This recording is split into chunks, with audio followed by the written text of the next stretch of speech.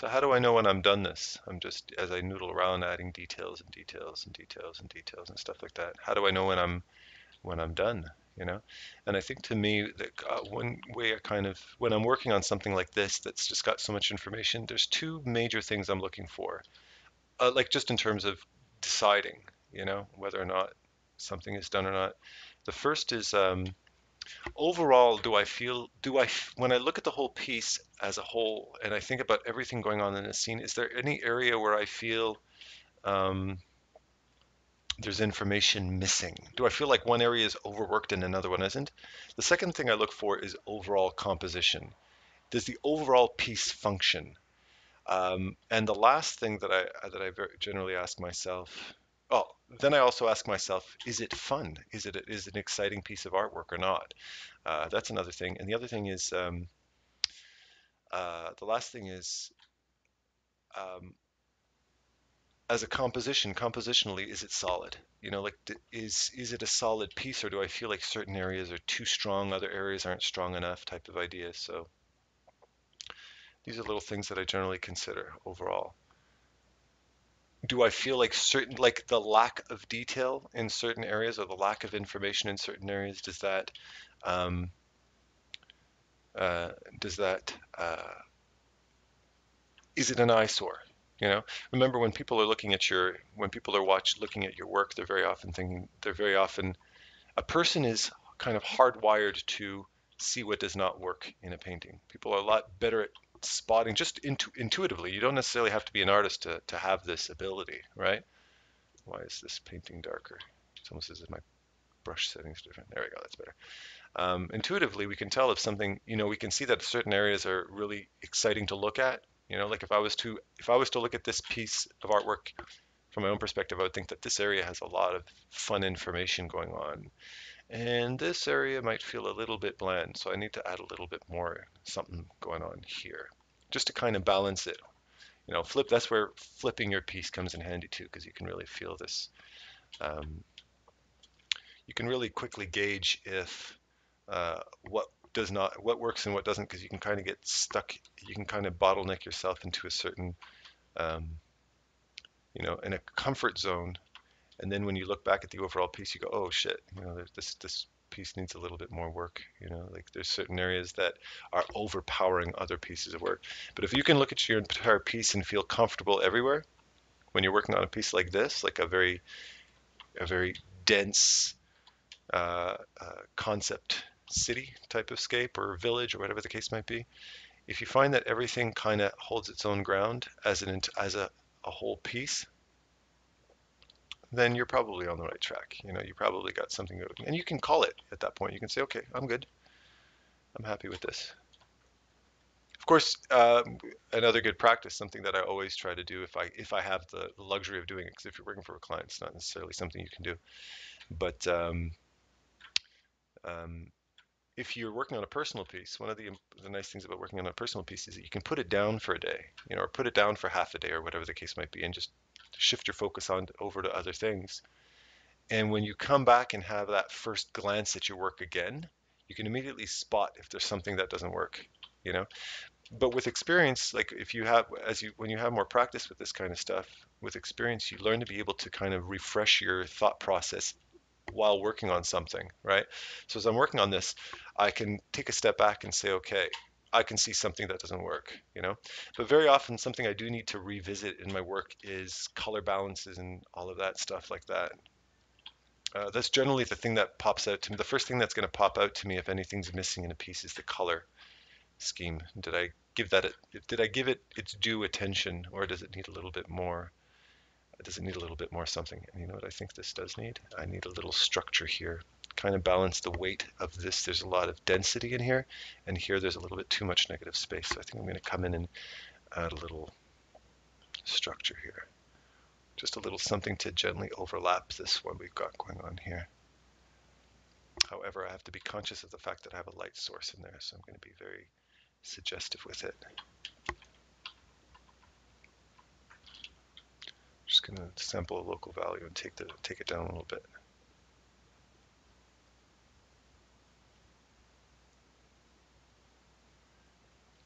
Have that little little bit of an overlap going on to give a little bit more depth to that part of the scene.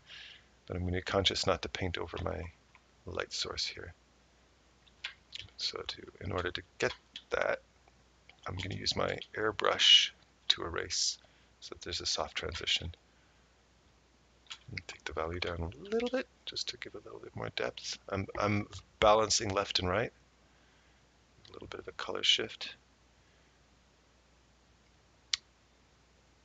You see, if I do the violet, then I'm competing with this. So I want that violet is a key component to this entire piece. I don't want to compete with that. But I do want to bring a new color into this piece to keep the energy moving.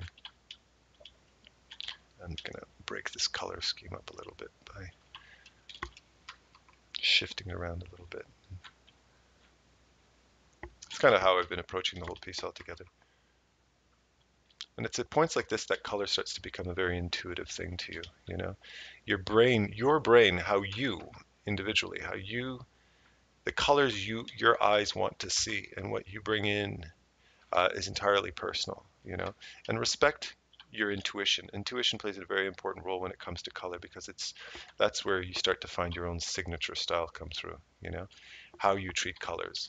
That's almost something we as artists, you don't want to fight that intuition. You don't want to go, oh, so and so's colors are so much better than mine. The more I feel that you respect your own vision, very often the more in the end you find something um, that really resonates, you know, with you and really resonates with your audience as well.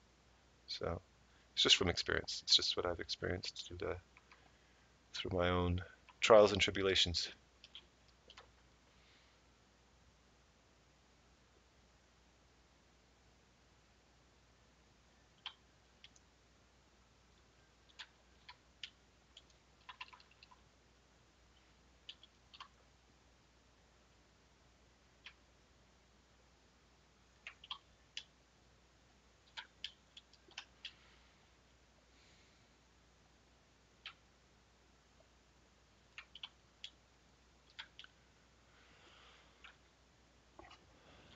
Let's do a little value test. Control, copy paste merged, and then Control Shift U to desaturate the image. I think it needs a bit more value. Yeah, just take it down a notch.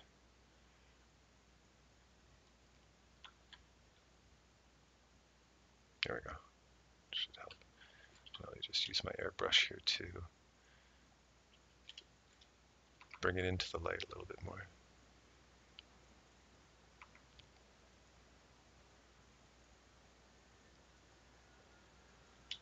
I'm paying attention to the direction of my light beam.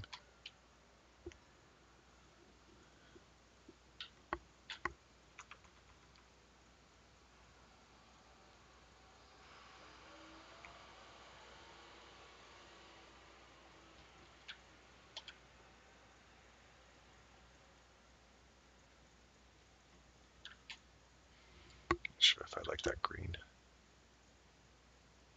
Yeah, I think that's a bit better.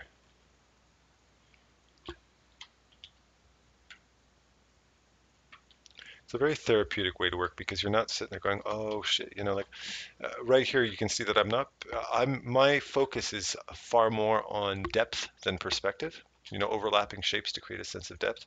Now I do understand, I mean, as artists, most of us, you know, it's kind of a fundamental we all have to pick up, but perspective isn't my real strong point. Never has been. I find that one of the issues, you probably run into this issue as well if you're somebody that kind of faces the same thing is, and let me know. I'd love to know if you post it on the forums. I'd love to know if you have any ways that kind of help you get past this intimidating aspect of perspective. Is that I find that when I when I focus too much on geometry and perspective, it really kills my creativity.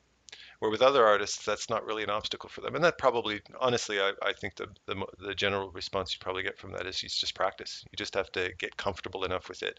I just never really gave myself the chance to give it that much needed attention, you know. And it's definitely something I'm going to be focusing on more. But I have to find that as artists, you need to find those personal tools you need, those little tricks and tips that help you get past certain obstacles that a lot of us have to deal with. And I know there's a lot of really awesome artists out there that also kind of face that same issue. it's how to stay creative and loose with your ideas while still thinking in terms of perspective, And one of the tricks a lot of artists use in that regard is, they'll do a 3D mock-up on SketchUp or or Maya if you know a 3D program, which by the way is not that hard to learn. And not anymore. It used to be hell, but it's not that bad anymore. But they'll use a 3D mock-up just so they don't have to worry about it, and they can just worry about painting and adding detail and designing it, um, which is probably something I would do too, just to get me past that. So I can be more creative with my composition and my camera angles and stuff like that, and I can just focus on designing it and creating something that's nice to look at. But freehand perspective, um, I really find myself becoming like kind of dealing with that I'm going back to basics thing, and then I kind of lose sight of my ability to just create. So when I'm working very loosely like this, I'm especially for this style of piece, I uh, I find that I can just express myself and go crazy with design and have fun and create worlds that are a lot more entertaining and not stress myself over technicalities at that particular point. And one of the things I find you can do, a good kind of one trick that does work for me is that if I do work in this particular fashion, somebody's trying to text me. If you do work in this particular fashion, one thing you can do is design it first, you know, like worry about the design, even in like just as a kind of rough sketch it out very loosely and ignore the perspective and then come back in and add the perspective on top. I find when I start creatively first, it allows me to just be free with my ideas, and then I can worry about like the technicalities of perspective and stuff like that after, and I can refine it. That technique does work for me, but it's a two-step process. With a little bit more experience, I'll be able to just jump straight into heavy perspective and still be creative with it at the same time. But I know I have to work on that. But like I said, if you have any good tricks for that helped you overcome some of those obstacles, because I know a lot of you guys who are listening are very strong in that kind of stuff. You do a lot of more technical perspective work, and it's definitely something I want to refine. But like you do, there's a lot of tricks we can use to get us past that and help us produce things that are a lot, you know, visually more uh, more compelling and easier at the same time as just doing, paint like you just have a photo plate background for your perspective and you paint over. There's a lot of artists that use that technique. It's not a bad technique. You know what I think I want to do too? Just add a little bit of something is to suggest. I'm getting into my little suggestive mode again, just like I was with the tree in the background. But to add some kind of a few of these little pipes in the mist, and have fatter and thinner. Some are tapered, some aren't. Like I said, this kind of brings me back to my very cartooning days, my cartooning design style. Oh, wrong brush. And like honestly, from the point that I had kind of everything blocked into this point, I have had zero stress working on this. It's purely just a question of just noodling at that point. Feng Zhu had a very good video on that. He's talking about how, just getting how he's talking about the design process, and you just get the idea out quick, and then at that point he was talking about how in production how the stress level just drops, and that's very true. One of the major things to do, how much detail and design and refinement you push into your pieces is really secondary. That's just a question of choice and time and patience, and the demand of your client if you're doing this professionally. What I really suggest as a way to really create strong artwork and get over that stress hump, because that's something that we all deal with as professionals, when we're learning the ropes and stuff. It's I'm even going to do some over the moon here, uh, is how to keep yourself productive, creative, and keep that stress level down while you work. And one of the best tricks in the book is to um, keep yourself loose at the beginning. Work loosely. Think. Don't think about the technical quality of your work. Think about the idea first. Do that, get that out of the way, and try to get that idea in loosely, quickly, and like try to do it in the first 10 minutes. You'll find that that's a good, like you'll notice I don't do a lot of speed painting stuff. I'm a bit of a, generally speaking, I'm a slower painter. But um,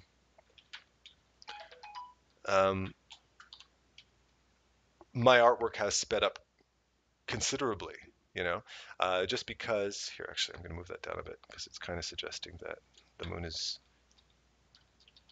tangenting the sky. So that's not right. I have to just show that, suggest that there's a building below, right?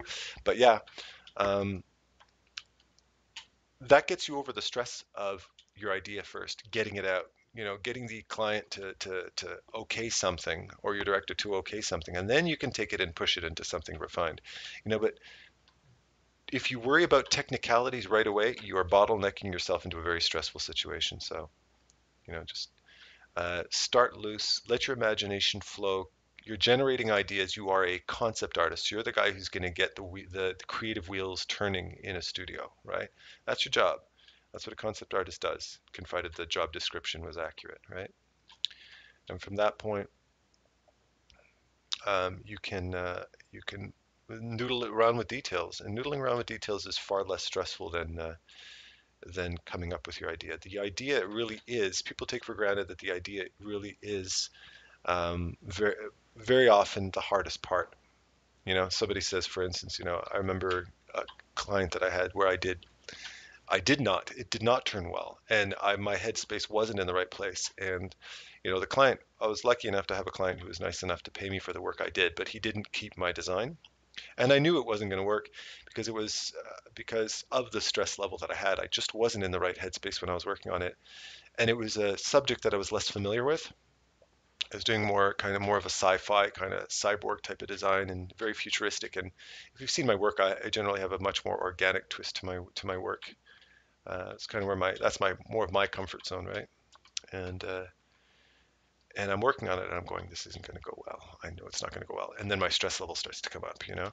And because I regarded at the time what I was doing wrong, if I could share a little bit of, you know, if you could learn from my mistakes, is because I was doing something familiar, my brain immediately went into technical mode, you know, like, okay, you know, geometric forms and, you know, sharp edges and all this kind of stuff. And I started really putting a lot of pressure on myself to be technically sound, and it completely bottlenecked and stunted my creative process. So I ended up creating something that was very generic looking. And I knew it. I looked at it and I went, I don't like this. But I have to give him something. So at least, you know, let's see what he says type of idea, you know. And he said, he was a nice guy. He was a super nice guy. He said, listen, Adam, you know, it's really nice work, but, you know, it's not along the lines of what I'm looking for. And I was like, you know, that's totally cool. I understand. He says, but listen, you know, you worked hard and paid me for it. Um, and he moved on to another artist who did a really nice job, right? I saw his finished product. It looked really nice.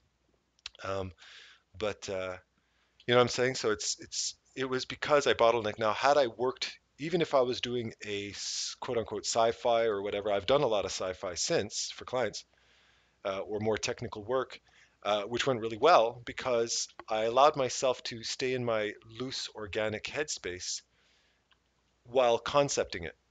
And I came up with a very rough, loose concept. And then when he said he liked it, to make the translation between a clean and dirty version, like clean up a dirty version of something, was very easy because the idea was there, right? And that's what was important. The idea was there, and I knew I was on the right track with the character, and it was just a question of rendering out surfaces. And at that point, it just became a question of refinement. And at that point, applying my knowledge of lighting and rendering to a successful looking character, right? Rather than trying to jump into the technical before the character was successful yet, you know. And that kind of fleshing out that kind of an idea is working that way is a lot easier on your brain and your morale, you know.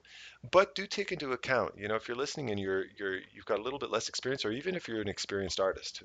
I sometimes I find myself teaching this to very experienced artists, artists that can paint circles around me, you know. because they might be great artists, but when you make learning that personal versus professional work, bridging that gap is a technique in and of itself that you have to flesh out. And I just tell them, man, it's because you're working on while you're working on this artwork, you're forgetting what you do. You're forgetting how you're jumping into technicality too quick. Just have fun and work on the idea, the narrative of this character, and then worry about the refinement after, and that way what you can do, you can work on high volume client work and keep your stress level down, and stuff you're producing has a lot more impact. You're going to get a much better response. You know what I mean? And very more often than not, that's the kind of advice that I get the most thanks for. I get the biggest smiles for that kind of advice. The technical stuff, bah, everybody's got to learn it, right? But when it comes to stuff like that, who the hell teaches that stuff? Where do you get that kind of advice? How do you? It's an emotional thing, and emotional challenges are very often far more difficult to address than the technical ones. Because technical ones, you just point A to point B, job done, move on with your life. But when it comes to the emotional sides of things, it can be a real stressor in your career, and it can have a lasting impact on your career. And this, in my opinion, is one of the best ways to get over it, because I've had to deal with that stuff. We've all had to deal with it, you know. But at the same time, understand that challenge is what it's all about. And that's why artists very often say you got to paint every day. And the reason why is because you're dealing with those challenges in private, right? There's no clock. The clock isn't ticking. There's no client sitting there going, you're taking too long, bud. This is starting to get expensive. You better deliver. And then when they say you better deliver, you're like, oh my God, my brain just locked up. I don't know what I'm doing. Oh my God, this is going to go horrible. And then forget it. At that point, you know, unless you got a hell of a lot of discipline, then you might just botch it. Now you see this little form here? This is inspiring another element I feel it would be cool to integrate, and that's spiky balls. I know a lot of you guys out there are giggling right now hearing me say that. Spiky balls. I giggle too. I have a few little spikes. So we got the pipes, we got the spikes. I liked it.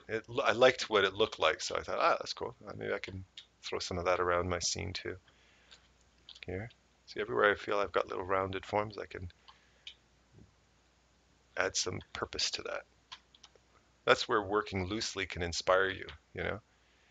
It's not so much about happy accidents, it's about listening to your painting, because your painting will speak back to you.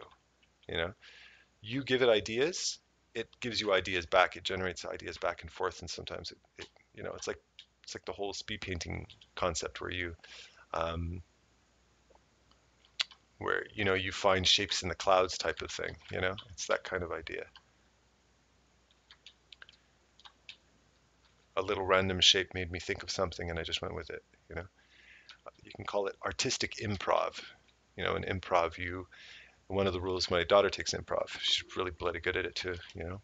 And you're working as a team, right? So it's never about all me. You can always tell those kids that, I went to one of these big shows where these parents and students were being way too over enthusiastic about the show. It was almost like creepy cult-like enthusiastic. I was like, Jesus, man, why? The fact that I'm not jumping up and screaming and cheering, and that the fact that I know all of these kind of inside chants that these people were going on about, because they've been doing it for the last 10 years, kind of felt left out. But, uh, you can always tell that one improv participant who's all about me, because every time her frickin' lines would come up, or every time it was her chance to speak, she'd walk right up to the front of the stage and have a dominating presence, and use all those techniques that her acting coach gave her. And I'm sitting there thinking to myself, that's great. You know what? Your technique is fantastic, but you've kind of forgotten about the fact that there's 30 other kids sitting behind you waiting for their lines. You might want to chill out a little bit and stop being such a show off. Well, but it's improv, and the whole principle behind improv is you never say that's dumb or you never change the subject. You always have to go with it. You know, like the Adam Sandler film, Just Go With It, right? You always have to, if the answer you give is always yes and, it's never no, because no blocks creativity, it blocks original thought processes, right? So um, it kills spontaneity as well. And that can easily translate directly into concepting like this. I do an idea. If I don't like it, I paint over it. You know what I mean? But if there's an idea and I go, oh, cool, go with it, you know, and build on it, and you keep that way you're keeping your creative process um, very energetic. You're keeping a lot of movement going on in your piece and making it a lot more fun, you know. And it allows you to elaborate on design ideas that you might not have thought of, and it allows you to break out of your comfort zone in terms of design, because very often we have a tendency as artists to paint the things that we know work. You know, we just happen to fall on something through over the lines of the years we've been painting, and we have a tendency to reuse those ideas and go with it all and keep using that same idea over and over and over again. Where working like this allows you the ability to break that mold very quickly, you know, and go, here's another idea that works, and here's another idea that works. And if you make a practice of working like that regularly, it that whole idea library expands very fast, you know. And you learn to just be spontaneous with your ideas. You learn to be spontaneous with your whole process, and allow yourself to just allow ideas to flow. Look at any major studio that you know about. You very often, you know, like if you look at concept art for Pixar, you know, a very good example is Pixar. Um, Look at their work. Some of the work is ridiculously loose. I mean, you think this is loose? It's 10 times looser than this. But man, it's fun. You know, there's so much fun and creativity injected into the work. Why? Because they're working like this. Because they're very improv with their ideas. You can tell when they sit down and brainstorm ideas as a team, they uh, they just go, they just have fun. They just let loose and have fun with their ideas, and they improv it. There's a lot of improv going on. I remember even there was one that you can actually find it on YouTube. If I find it, I'll post it on my forum. It's I think it would be pretty easy to find actually, if I'm not mistaken. It's a guy from Disney or Pixar. I think it was Pixar, and he's teaching kids how to storytell, right? It's brilliant. And he takes them through these high school kids, he takes them through the entire process of what they do at Pixar to generate ideas. I'm telling you, it's valuable information for guys like you and me, you know? Um, and he's teaching, he shows you, you can see it all on the video. He takes them all through the steps of how to produce an original fun idea. And it really works. And I'm telling you, it's 99% based on purely on improv. Just going with it, allowing yourself to just be carefree with your ideas, you know? And taking an idea, going with it, building on it, building on it, building on it, building on it, and just go, go, go, you know, constantly moving forward with your thought process. You're not sitting back and questioning yourself every 2 seconds. And that's honestly, that's what it's all about. Like I've quoted this 1,000 times. You're probably getting sick of me saying it, but like Chuck Jones said, never underestimate the power of the spontaneous thought. You know how many ideas, brilliant ideas that are out there for films you've seen, TV shows you've seen, cartoon characters, concept pieces that were all based on that artist just going, "Oh, that's cool." And then having the knowledge to actually work on fleshing it out, doing something with it, you know? It isn't more complicated than that. And have faith in your artistic have faith in your skills as an artist, you know, your ability to um, have faith in your ability to make something work out of nothing, you know, but before you can make anything work, that original initial idea, that idea that you created, has to be something fun and neat. And once you've done that, whether it's a serious subject or not, you want it to be something compelling. But once you have that subject, keep going with it, keep going with it. And trust your standards. You know how you can look at somebody else's work and immediately see what doesn't work and what could be done to fix it? Do the same thing with yourself. Give yourself a chance. Work on something. Build on what started off as a trivial 2-second spontaneous thought, and just go with it and build on it.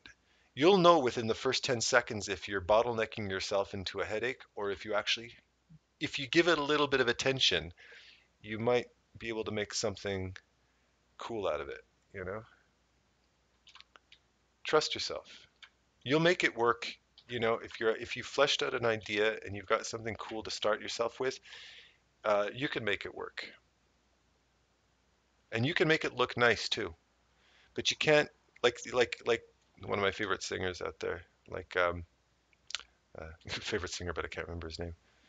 Oh, for God's sakes. I'm going to pause the video so I can look it up. Tom Waits. Tom Waits says, how many ways can you polish up a turd, right? It's from his song Hell Broke Loose. I love that line. How many ways can you polish up a turd? That's true. If it's a turd, you can polish it up as much as you want. It's still going to be a turd, right?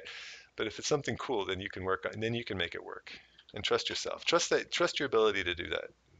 Don't think, oh, it sucks because I'm no good. It doesn't suck because I'm no good. It sucks because you didn't have that 10 minutes of coming up with a good idea wasn't done. You were too tight.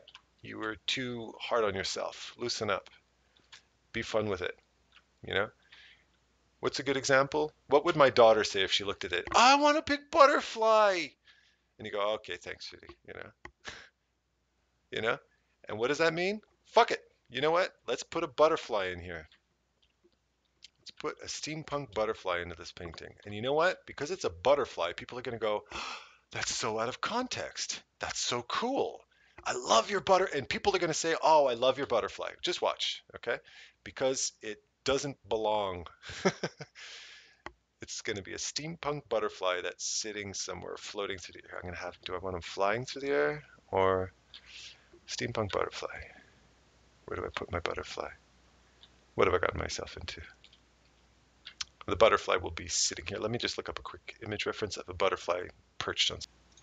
All right, I got an image of a monarch butterfly here. It's a nice pose. Something I can start with. You'd think I have a butterfly moth fetish because in my tree and piece I just did a butterfly. I haven't done a lot of butterflies. This is me doing a little improv with my piece.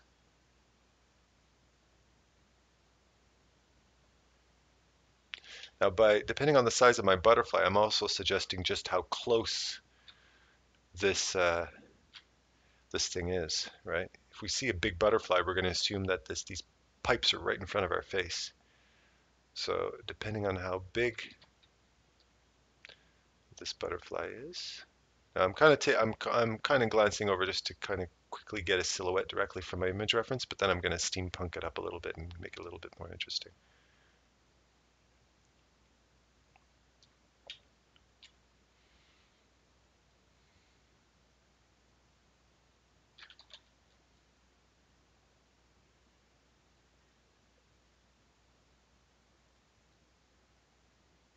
People love out of context, you know? That's one of the things I love about being a dad, because you're always surrounded by creative kids who I so admire children's ability to um, just be crazy, do something a little nuts, go crazy with it. They're not afraid to be silly. And when they paint it, when I watch my 5-year-old daughter paint, she paints her thoughts, you know. Is she technically sound? Does she have professional backing? Is she, you know, Is she using such and such a technique? What's her color? She couldn't give a rat's ass what her color technique's like. And I love that, you know. Like the expression goes, learn the technicalities. This is another. I'm quoting Chuck Jones again here. Learn the technicalities of art to the point where you can ultimately forget them. Because learn the technicalities of drawing and painting until you can ultimately forget them.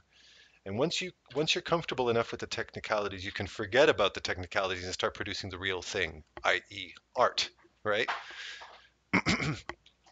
Uh, you've got to learn those techniques. You got to learn those tricks and techniques. You have to practice and learn how to, get some hand control in there, and learn how to get loose with color. Learn how to, you know, inject believability into your work. That type of idea.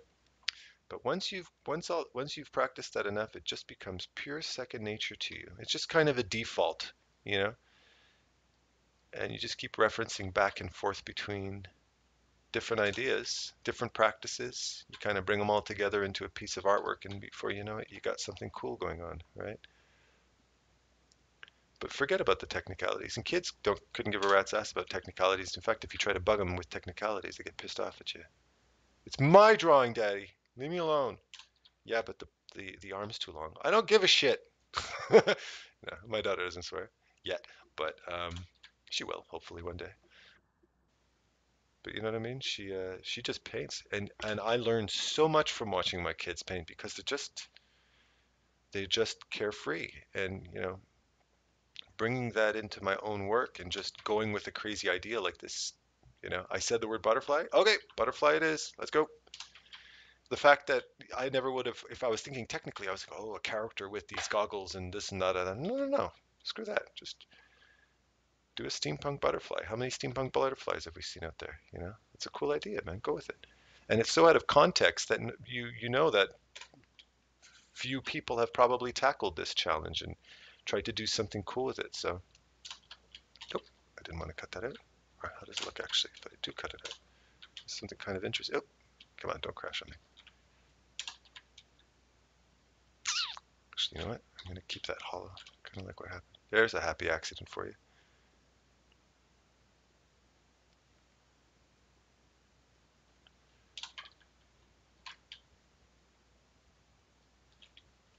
Okay, now he's going to have these cool long antennae, antennae.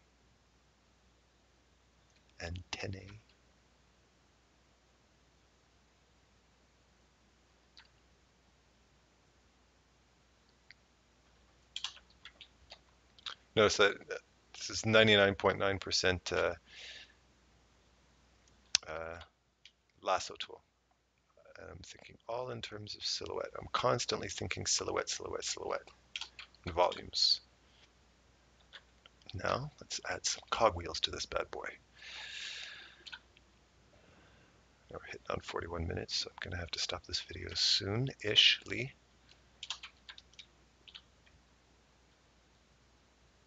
And it's going to be a slightly off-kilter cogwheel.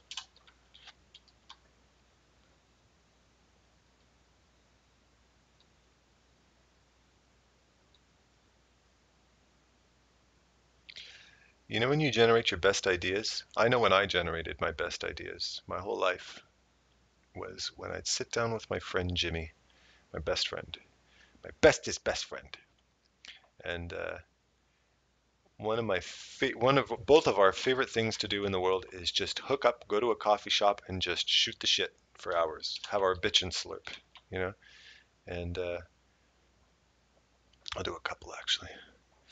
And we're both artists, right? He's a graphic novel artist, and I'm more of a cartoonist, concept artist, painter, whatever. I don't know what the hell I am, but I draw. I do drawings.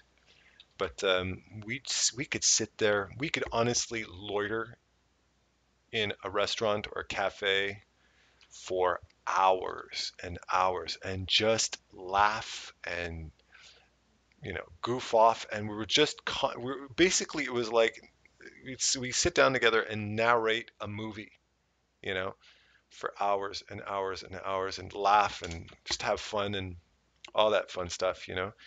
And I can tell you honestly, one of the reasons why we enjoyed being hanging out so much together and doing that together is because we're just constantly generating, we're just being creative. We're doing what we love most, you know, just coming up with all these silly, crazy ideas because there's no, where's the, where's the pressure, right? It's just us. We're just goofing off, just a couple of guys, you know, laughing and, you know, having, going through 12 cups of coffee over the space of 6 hours, you know, and it's just creatively fun. And I swear to you, man, you know, I come home from one of our bitch and slurp sessions, and I feel like I've been at a, you know, a 6 hour comedy festival. I'm just so freaking zen and satisfied and happy, and I'm just in such an awesome mood, relaxed, no stress, no worries. Just, I just feel, like I took a walk through the mountain type of thing, you know?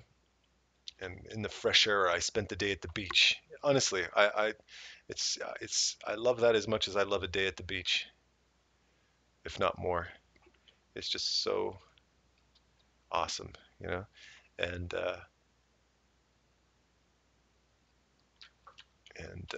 you know, it's because we're just being so creatively, having so much fun, and just, and that's the thing, you know. It's it's it's just, you know, letting go, learn to let go.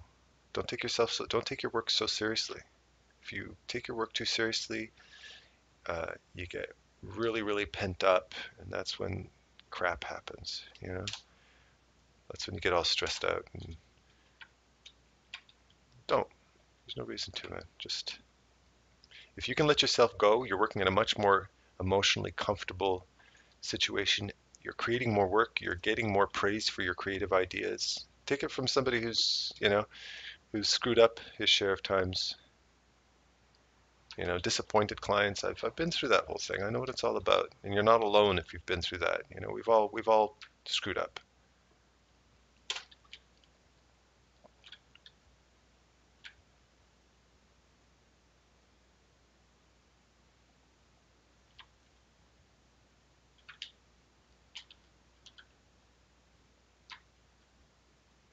It's all good. I hear you, brother and sister. I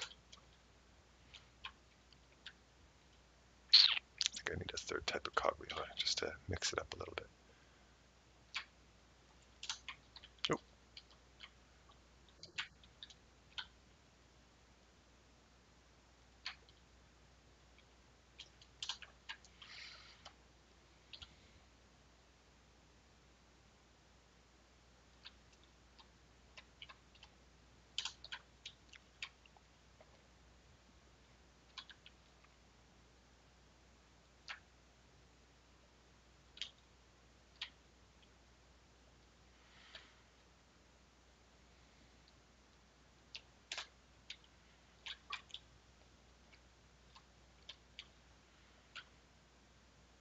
and if you're asking yourself, well, yeah, but Adam, how are you coming up with these ideas? I'm coming up with these ideas by immediately reacting to a thought.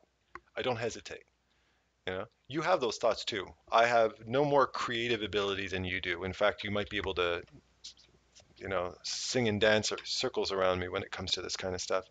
But what I do know is I've learned to listen to my brain immediately. I don't let ideas, you know, fade away. I grab them, I try them, you know, and I trust my intuition. And you got to do the same thing with you. If you can learn to trust your intuition as an artist, you're going to be able to produce stuff really, really quickly, you know. You're going to be able to come up with ideas you didn't even know you had in you. And when you get your creative juices flowing, you um, you generate stuff that's 10 times better, you know. And your design, your aesthetics, the quote unquote aesthetics of your artwork becomes secondary to you. You know how to make something look pretty. You're an artist. That's why you do what you do. Trust your ability. You don't have to overthink making things look pretty. That'll come by itself. Trust that part of yourself. Just worry about your idea. and don't say no to yourself. What's the worst case scenario? What's the worst case scenario? I draw out this butterfly, right?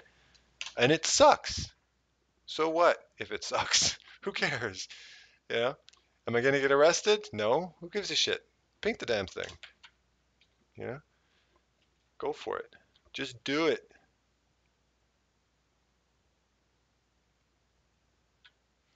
And I think this, from what I can see, what I feel by looking at this, if I pull it off successfully, then I feel it's going to be a detail that people are going to appreciate. You know, a little Easter egg. Everything's very loose, but then we have this really cool little geary butterfly sitting in here. You know.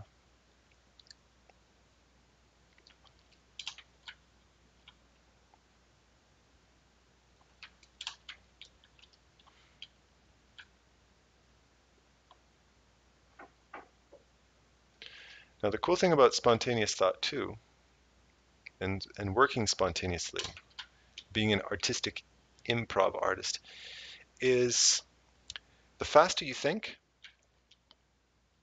the more quickly you just generate ideas and you just let them go. You just go with your idea.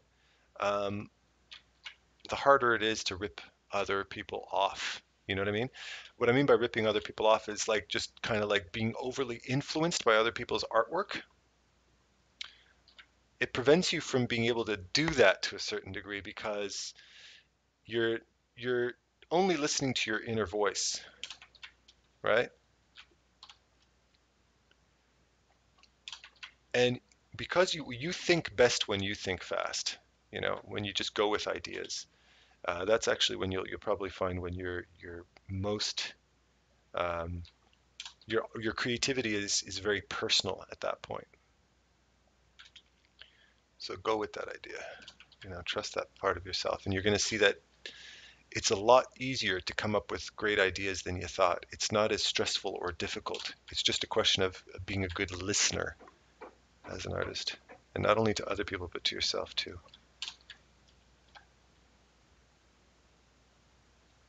And that falls into the whole getting to know yourself part of art, right?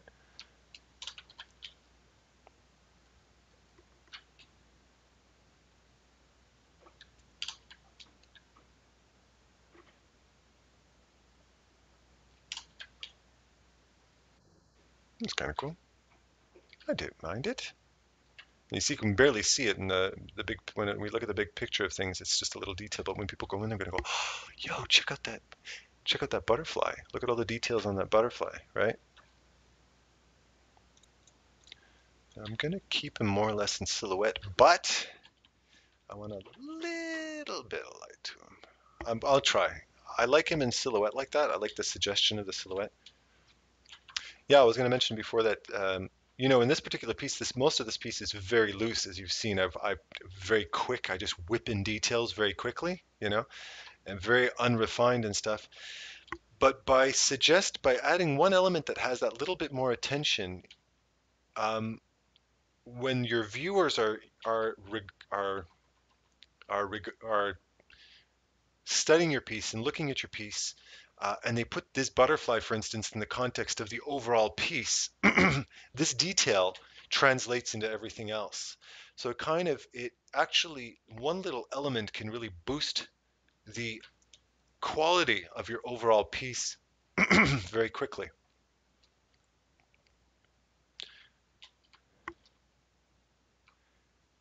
Because just purely through association, the fact that this butterfly is a part of the rest of the scene, um, uh, sorry, I'm concentrating here. In the context of the scene, because people have the opportunity to come up close and nerd out over a certain detail, um, it helps people it helps people appreciate your overall piece of artwork. Does this mean you have to add that kind of level of detail to everything? Absolutely not. You know, if I add this level of detail to everything in my scene, I would spend weeks and weeks and weeks working on it. And this is a piece I want to keep it quick and short and loose and fun. You know, that's what I keep. That's my mantra for this piece. So if I get too bogged down on details, then you know, overall, then I've completely changed the dynamic of this piece of artwork. So that's not where I want to go with this. I want to keep it very lighthearted, but have a little Easter egg in there for people to enjoy.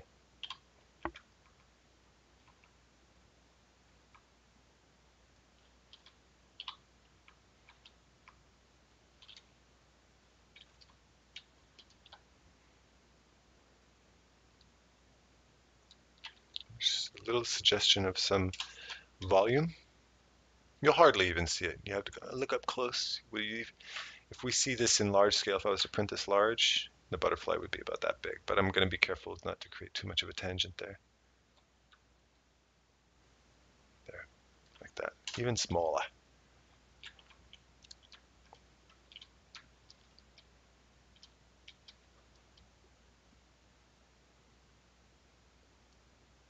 See, not many people are going to be able to come up this close and see it from this close, but they'll get the idea. I want to get the idea out there. Now, I could draw a little bit more attention to it by boosting up the value, creating a little bit more contrast perhaps, or adding a bit more of a red. Let's lean it, let's give it a little bit of a red, or a kind of a rusty orangey red. It should help grab a little bit more attention, just so he's not completely obsolete, you know.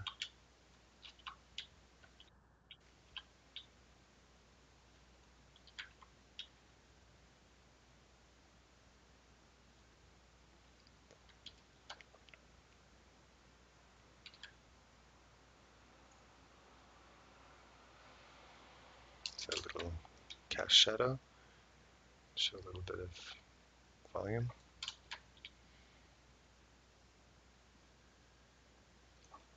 Oh yeah, November 7th. That means today's BlizzCon for all you WoW players and StarCraft players and Diablo players.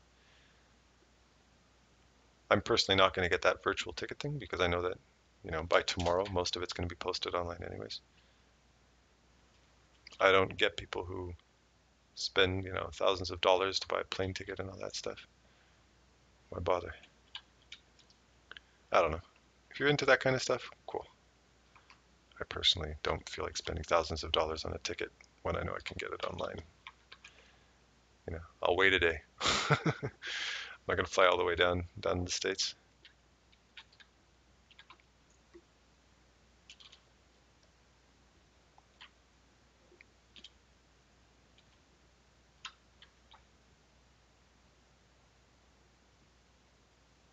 Just to help him grab a little bit of attention.